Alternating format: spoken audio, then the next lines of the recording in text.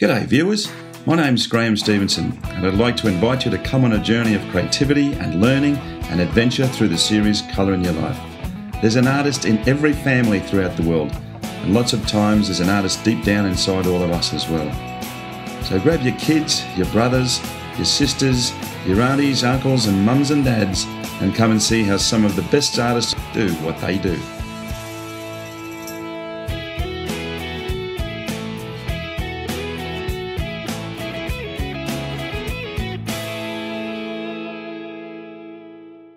Well, hi folks. Well, we are in my studio today and we're going to be doing a lesson with some of the techniques I've learned over the years and getting something pretty close to this. I mean, these major works that I do are fairly complex, but I'm going to show you little bits and pieces of some of the methodology that goes into creating a piece like this. This one, probably another couple of weeks to finish it, but it's going to be great anyway.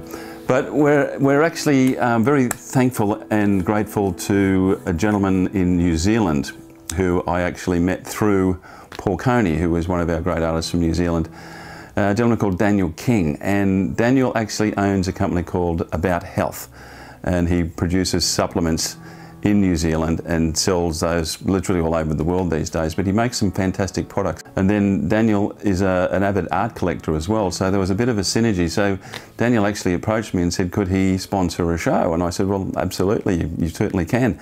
And I have been using his products now for about 12 months, and they are absolutely fantastic. I use this Lester's oil as well, which is this guy right here. And it's an antioxidant, it's got omega-3 in it, about 3 times more than you would normally have in others as well. And then I also use another one called Resin Ultimate, which is just fantastic. It's got turmeric and grapeseed in it. I'm 61 years of age now, so you know things are getting a little tough these days, but it really helps out my joints. And I find in the afternoons I used to fall asleep quite a lot, but I just don't seem to do that these days by taking Daniel's supplements. So it's a company called All About Health. It's allabout.health.co.nz, and you can go in and have a look at what they do. I thoroughly recommend their products. And as well, thank you Daniel so much for supporting Colour in Your Life and what we do, and also you know, buying the works of many of the artists. Daniel's an avid art collector, and we really thank him for what he's done. So what we're going to do now is we're going to go over to my desk over here, and we're going to start the process of putting this one particular piece together. I've got a few of them organised in bits and pieces, and from there I've got cutouts, I've got templates, there's a whole bunch of things I'm going to show you. As I said, very similar to putting something like this together. These are very complex pieces to do. You don't paint something like this in a week. I mean, there's probably a good 5 to 6 weeks work in a piece like this. They are really quite complex. But I'm going to go over to the desk and we're going to start the show. Thank you once again, Daniel, for these amazing products, and let's get a beginning.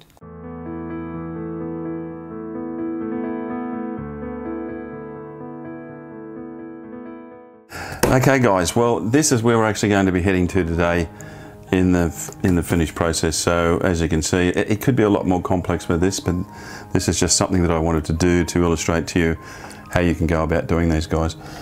And what I've done, we're actually putting this onto board for various reasons. I mean, if they're quite large, these particular pieces, and you go to put a 2-pack solution on them at the end, they can actually sag in the middle. So you've got to be fairly careful with what you do as far as the surface that you work on to begin with. And then I've actually just found this picture. I'm always looking on the net for different things. I do take a lot of my own photos as well. But I just sort of thought this looked fabulous, and it suited the whole process of what I wanted to do with the gold leaf and the cutouts as well. So what I've done is I actually carboned this onto, obviously just this piece here. As you can see, there's this section at the side there as well, just here as well, that I'm going to gold leaf also. Varying different things that we can use to do that. So what I'm going to do is I'm just going to start with these inks. I'm using Schminky inks. They're pretty cool. They're very bright. I mean, I use lots of different types of inks, and I use lots of different types of watercolour, gouache and oils. And what I'm going to do first off is I'm just going to drop some yellow.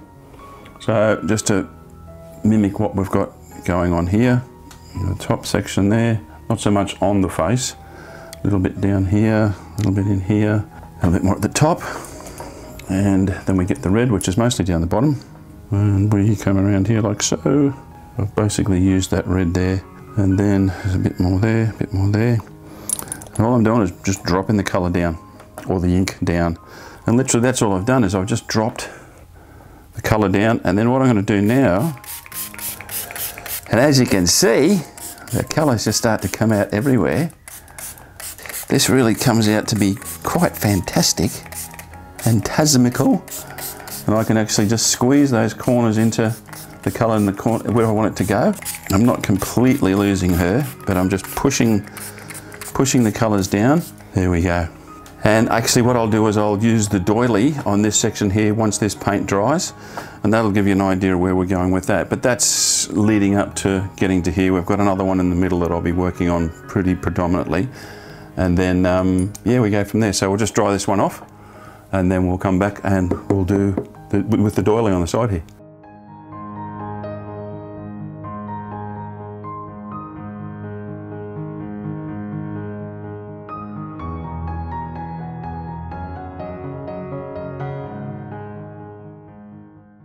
Okay guys, well this is dried off, and what I'm going to do now is I'm going to get the masking tape.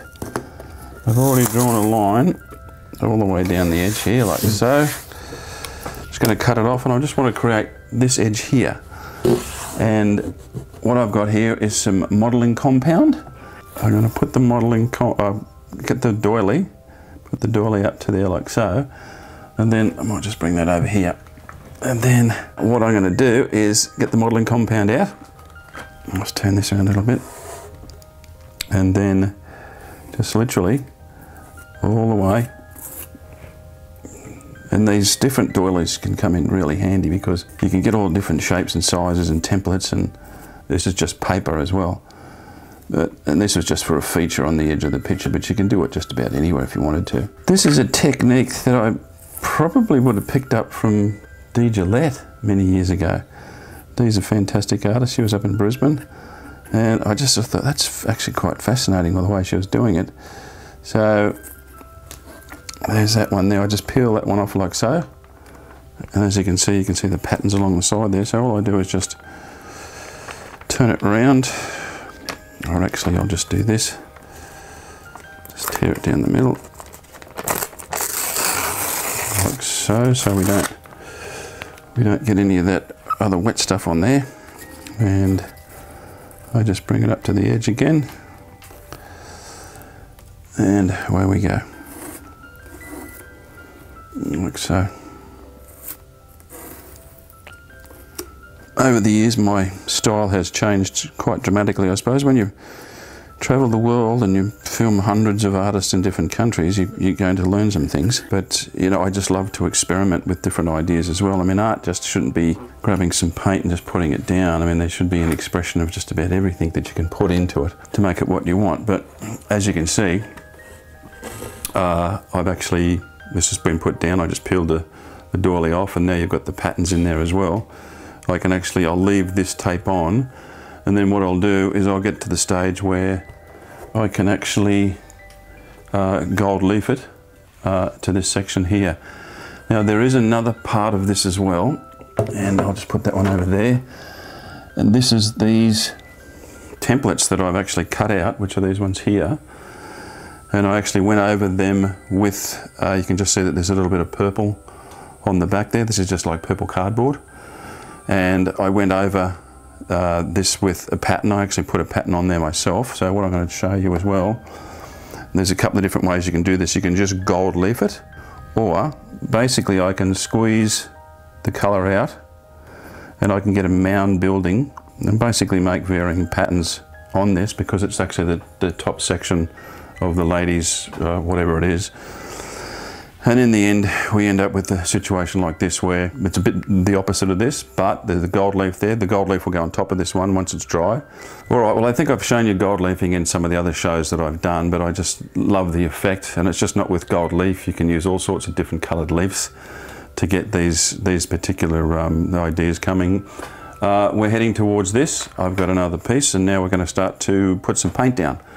And I'm going to mix a palette that'll basically take me to this section here. I'll do a little bit on the second one, and then to finish it off, we're going to come back to this one and we're going to put a 2-pack solution across this.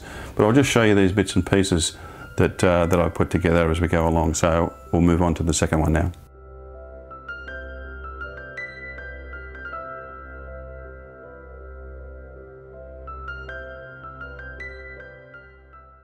Okay, well, we'll move on to the second piece, but what I'd like to show you, and I would normally wait till this would dry a couple of days, but obviously because we're doing it for demonstration purposes today, I'm actually going to glue this first piece here that I've done. And basically all I do is squeeze the contact cement out, squeeze it out right up to the edges. And this is almost sort of like craft and painting at the same time, really.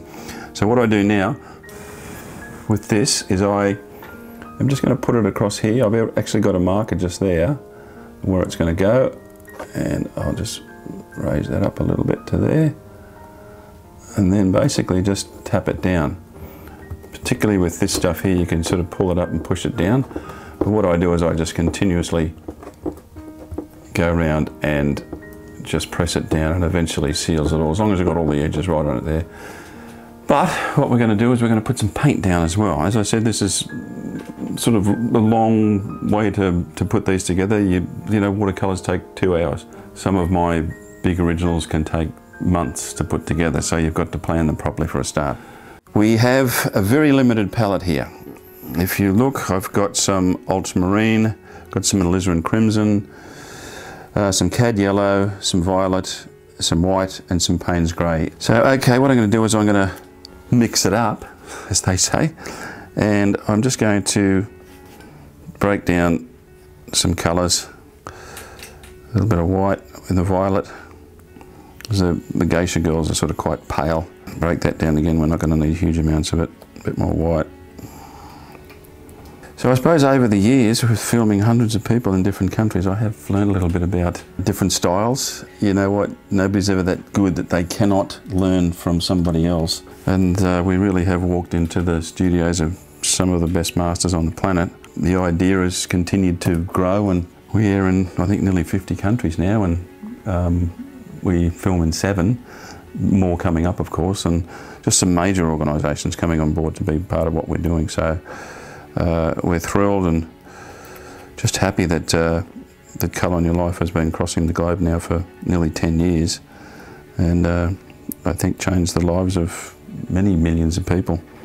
Basically what I'm going to do now is I'm just going to put some colours down. So literally all I'm doing is just mapping these in. When I first started my career, I sort of felt I went to college for a little while, but I sort of thought, well, if I'm going to learn anything, I'm going to learn from the guys that really know what they're doing. So I was a huge fan of Raymond Ching's. He was just incredibly dedicated, and he was persistent in what he did, but just a true artisan by any means. And you know, his paintings are just brilliant. I mean, the man's a freak of nature.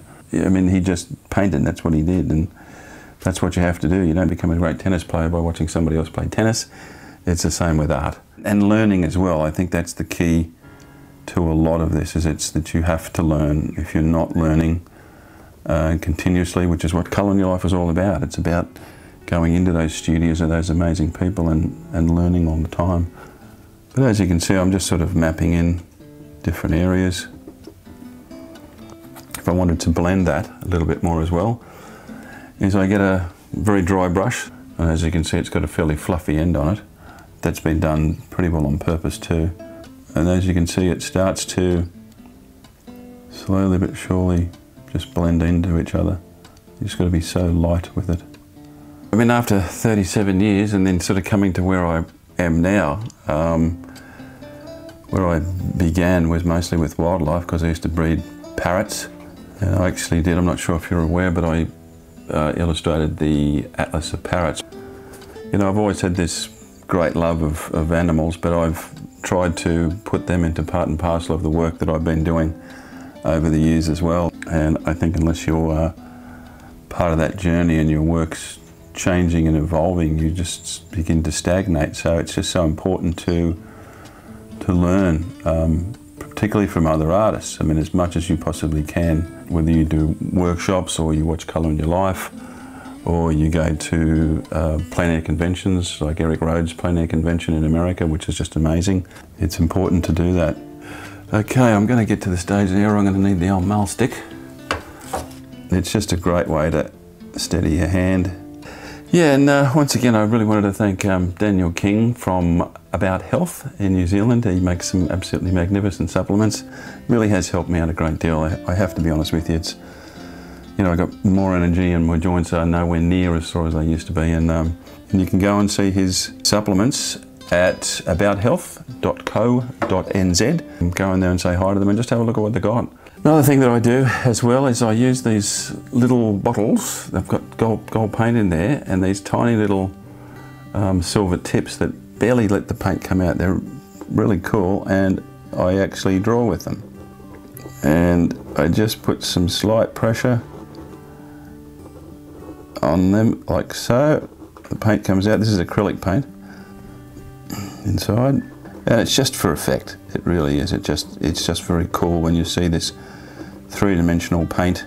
And I've seen some absolutely spectacular paintings being created around techniques like this as well. What we might do is we might go on to the last piece and we're going to do the 2-pack, the acrylic 2-pack, and I'll show you how to seal all of that off and then pour the 2-pack over. This is a thing, if you don't get it right, you will destroy the picture. There's no two ways about it, but we seem to have had some success over the years doing it, so let's go and have a look at the next one.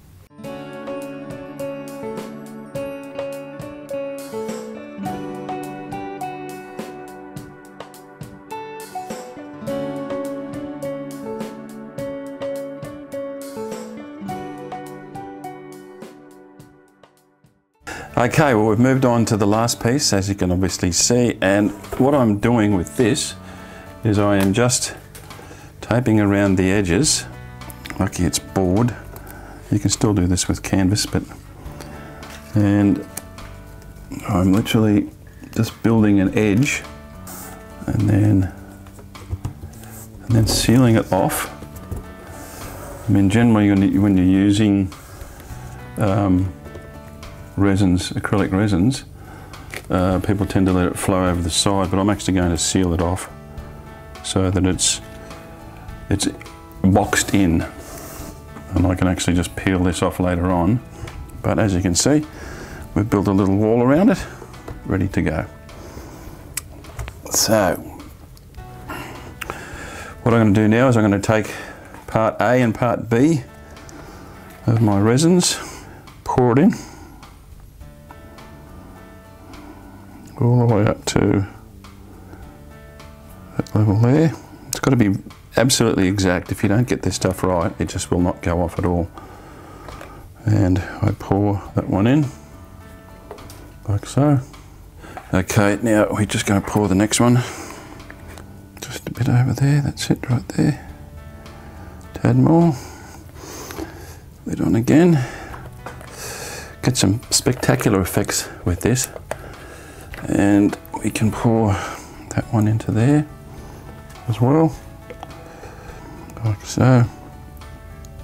So I've got to stir this for 3 minutes. It goes creamy and then it will go clear, but you have to mix it for 3 minutes, so away we go. And over the years we've actually had other artists use art resins and acrylic resins. It's just really fascinating stuff. And it's just become part of my repertoire as well. Just the effects you get of it are just really quite cool. Once again, not for the really traditional artist by any means, but for those that wish to experiment with the medium of art, this is a great way to go. Okay, that's about it. And then what I'm going to do, because this one's, remember, held in, the edges are holding in the resin, whereas a lot of the guys will do a free pour and let it fall over the edge. What it does build up a beautiful edge, I must admit, but I wanted to hold mine in place. So what we do, slowly go across the whole thing, back and forth. Always remember, of course, you've got to make sure these things are, the paint is dry, it's very dry, because if it's not, you'll be in trouble. Once again, scoop out the rest of it in there. Okay. And then what I do, so I'm actually seeing that I can move this backwards and forwards, just watching the edges. want to cover the whole lot, but not let it fall over the top. Then just squeeze it into these areas in here so it gets right underneath. And you just have to watch the levels. You know, hopefully it's even, or as even as you can get it. Off with the gloves. And we've got bubbles everywhere. How do we get rid of the bubbles? We have a heat gun. I just want to make sure that that's pretty level and even. It might just come up just a tad on this side, so I can just put it up there like so. That's better. Now I get the heat gun. This one's just a Makita. And then we get rid of all the bubbles. Wait till it heats right up. Particularly around areas like this, because the resin's going to have to go underneath. And it'll cause bubbles coming up around if those templates aren't stuck down properly. And that should do it. And as you can see, these edges have held up quite nicely. And they'll just tear off once you've finished the whole process, and I'm just going to lift that up just a tad more onto that edge there. And that way it'll just flow back just a little bit. And there you go, you can actually see the surface on there. It's just quite magnificent, it really is. And then all these little beads and baubles have been stuck in there now. They're in there for good. Just so I can just see some more bubbles.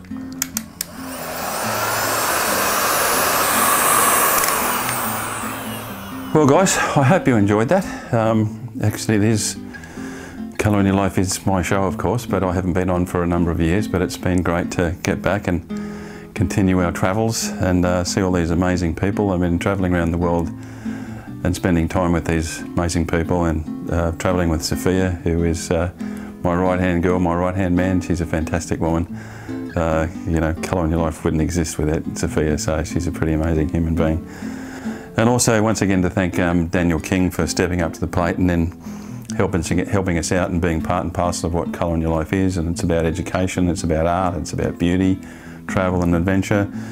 We're always looking for people to support us. You know, it's an expensive thing to put an idea like this together and then travel the globe. But once again, thank you so much to Daniel King, and also About Health in New Zealand, which is abouthealth.co.nz. So go and have a look at what he does. It's pretty amazing, and I feel fantastic for taking the stuff as well. And if you want to see what I do, of course, you can come in into graemstevensonart.com and then have a look at my work. But I'm going to let this dry, and then we'll take some photos of it later on. Thanks once again, guys, and if you want to come and see us, colorinyourlife.com.au, of course. Visit our Facebook page, come into YouTube, and we've got tons of people signing on. It's really fantastic. And until I see you again, remember, make sure you put some colour in your life, and thank you so much for coming in my studio. I'll see you guys later. Bye now.